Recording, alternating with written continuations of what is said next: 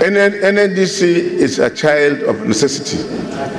We must do all we can to ensure that the money that is given to NDDC is used judiciously and prudently. And if we do so, it will change the fortune of that area. I know we have 9 states, but if this money is used, annually we do approve close to about 2 trillion naira to NDDC. That is more than a budget of 2 states. But, Mr. President, I'm afraid to say that we have not seen much progress, and a lot of people are saying so. And I believe the committee of NDDC has to do their job by regularly doing oversight so that they will ensure that whatever money is approved by the National Assembly is properly utilized. The committee recommended as follows: that the revenue profile for the Commission for the year 2024 is as follows. Revenue brought forward, 12 billion. Federal government contribution, 324,844,833,046 naira. Federal government contribution in essence unpaid arrears by federal government and recoveries by the Economic and Financial Crimes Commission, 170 billion. All companies' contribution and Nigerian Liquefied Natural Gas Limited and others, 375 billion. Ecological funds, 25 billion. Borrowings, 1 trillion.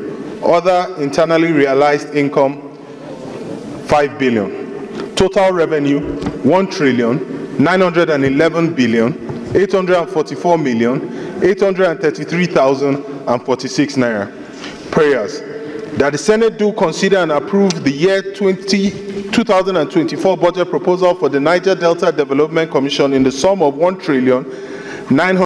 With regard to the technical question raised by Senator Alelo, for whom I have a lot of respect, I think my recollection, I've not been here for too many years, but when we we pass an appropriation law that provides for deficit, subsequently the President will write as necessary to ask the Senate to approve a borrowing plan, not the other way around. You don't borrow without stating the purpose.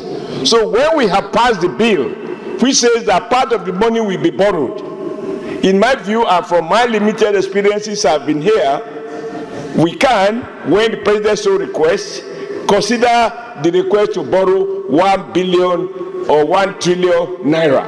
I don't see fundamental contradiction. Let me also start by commending the chairman for presenting this report in good time. But, Mr. President, I have one observation, yes. Very important observation. The NDDC is borrowing 1 trillion naira. And I doubt very much if this has been presented in the borrowing plan.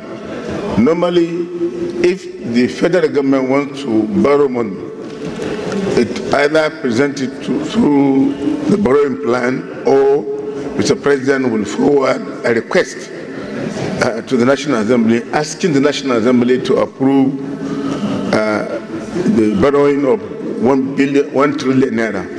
But our good colleague Senator Adelo raised the issue of the 1 trillion borrowing, and is right in saying that, well, maybe we should have had an executive communication to deal with it, and by way of giving approvals, both chambers. But I don't think that we have to throw this away because that has not been done. I think it can come either before, maybe ideally we could have taken that. But now that we have this budget to consider, it's not out of place to deal with it now. Because now we will be talking of a deficit borrowing, a deficit budget, deficit spending. So we authorize it, believing that the President, maybe when he's bringing any other communication, will come with the right request to regularize it. And talking about the situation in the NDC, I just want to align with the comments of Senator Shomole.